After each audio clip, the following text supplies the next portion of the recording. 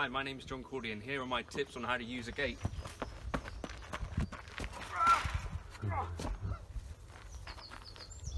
Okay, so in this video I wanted to dig into the dual rectifier, Kali rectifier as it's called in the HX Stomp.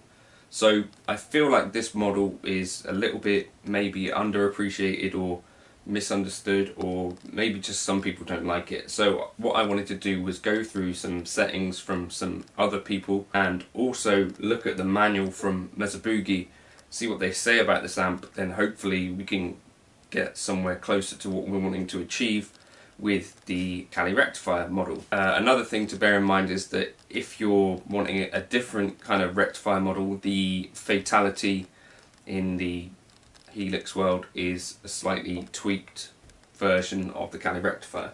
So both of those are rectifier models. Another thing to say is that this model is based on the red modern solid state rectifier. So the red channel in the modern setting with the solid state rectifier settings. So not tube rectification. So that's worth bearing in mind if you look in the manual and look for settings for that and stuff. So I think that's also worth bearing in mind, as some people use like the orange channels and raw settings and all that stuff. So we're dealing with just the red channel in modern with solid state rectification. So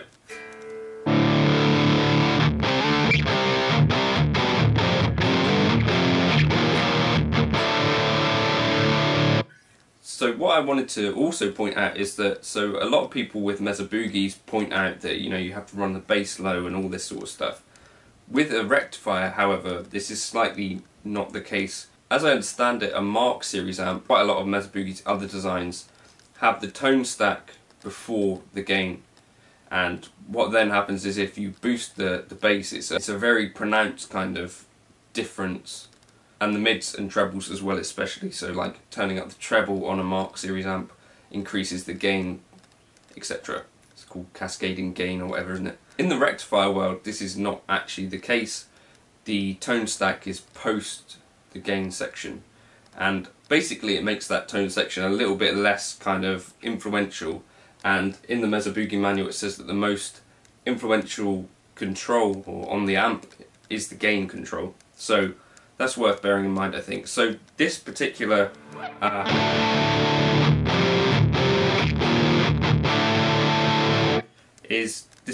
tone is based on Mark Tremonti's settings, which are fairly on the aggressive side. So he has this drive apparently on 6. He runs his bass at 10. So that's pretty crazy. So these are just numbers, not like 6 o'clock or whatever. He's drive at 6, bass at 10. Mids at 4, treble at 6, presence at 3.5, channel volume I've got it at stock settings 5.7, the master I've chucked up to 6.6, and then everything else as standard. So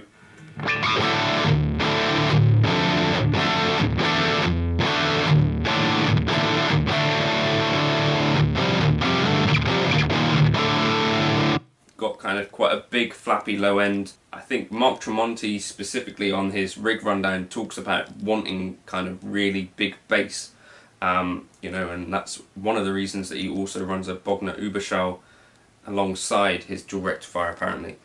So what else is on this signal chain? We've got a Minotaur, or you know, the clon.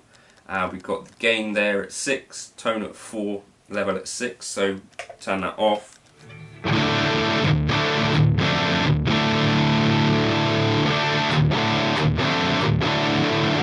That's kind of bringing out some more of the mids. So that's something you might not have thought of trying. I certainly hadn't, but that's what Tremonti does, and those are the settings that he uses. So the clon instead of something more traditional like a tube screamer, I guess. And then cab wise, I'm just using a 4x12 V30. I'm using a dual cab, and on one I've got a 57, on the other I've got a Roya 121, I think. That kind of first tone is just to demonstrate that you can put those settings in fairly aggressive places and it doesn't necessarily get crazy over the top. It doesn't necessarily get overwhelmingly bassy.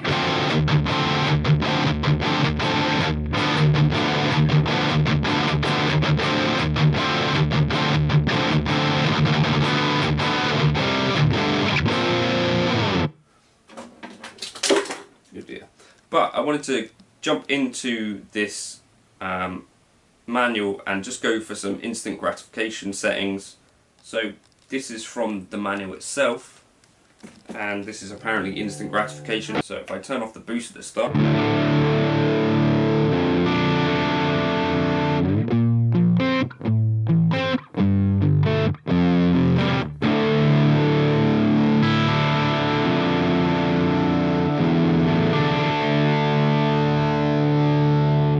so even with the drive down at 2, you do have quite a chunk of gain, so don't be afraid to move that gain down lower.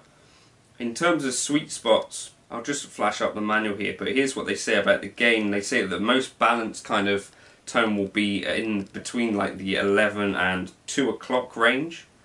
The brightest is like down at this 2 section, so I guess that's why in this instant gratification, when you've got your drive down lower at 2, they're kind of suggesting to run the presence and treble low, and the warm and saturated stuff kind of happens you know, past about 2 o'clock, 2:30, you know, so settings around sort of 7 and 8 is where things get a bit further.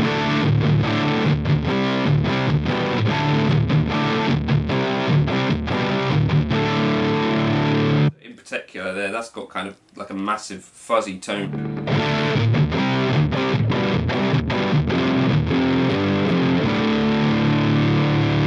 Boost that with the clon.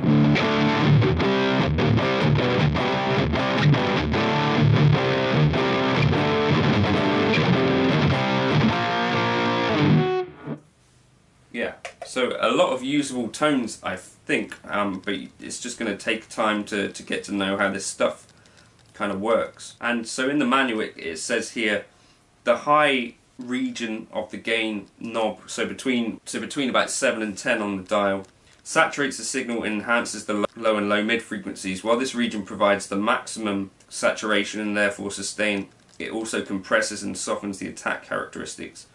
For this reason we suggest using this higher region of the gain control sparingly and only when maximum sustain is needed, so maybe for lead stuff. And I guess what they're therefore suggesting is that using that setting between 11 and 2 for kind of the optimal area for the gain control. And there's some other suggestions on sweet spots for treble.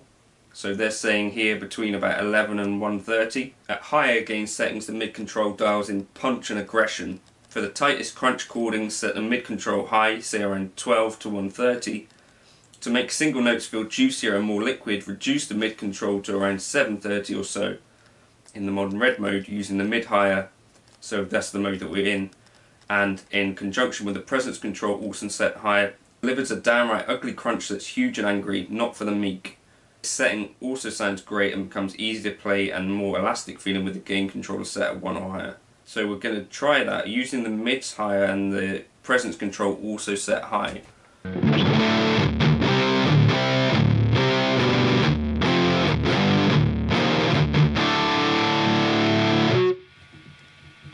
Turn the drive down a bit, so we're at 7 now.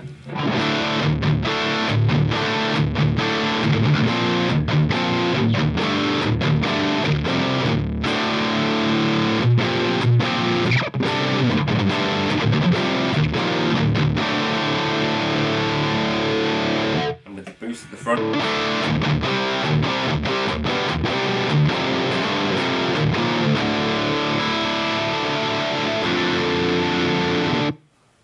Cool. So the bass, this control blends in lower frequencies, and its effectiveness again depends on the setting of the treble control. Extreme settings in either high or low directions can produce an unbalanced tone. Too much bass will cause a flabby, unfocused sound. In the modern red channel, try setting the bass control somewhere between 11 and 2 o'clock. These settings will vary with the amount of gain and treble you use.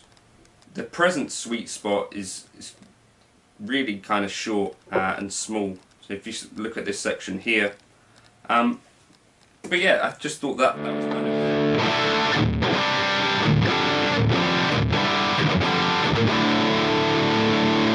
I thought that was a really interesting kind of way to to find out about some of this stuff, so just to take a look at that manual and see what Mezaboogie actually say about the thing. So as I've turned that drive down to 3,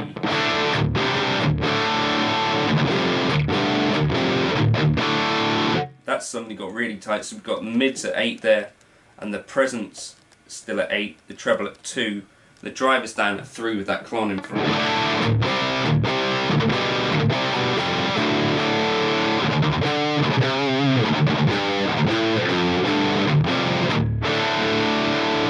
And you can boost that bass up to 9 and see what that does.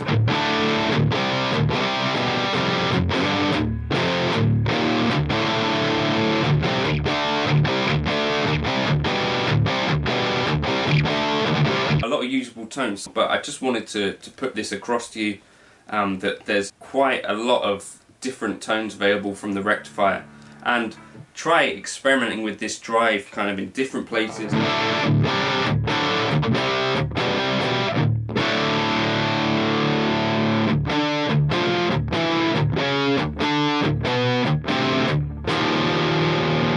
Kind of usable the whole range and has quite a drastic impact on tone. So that's the drive there at 0.4, you know, whereas if we chuck it up to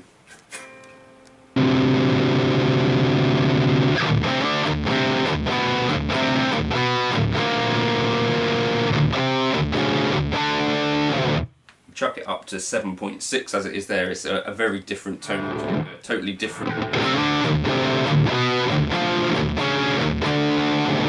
sounding and feeling thing.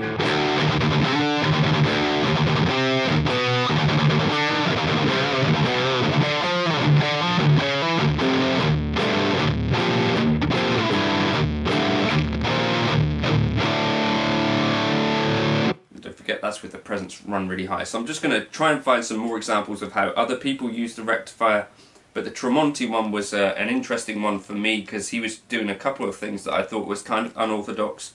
Running that bass really high, so those were his settings.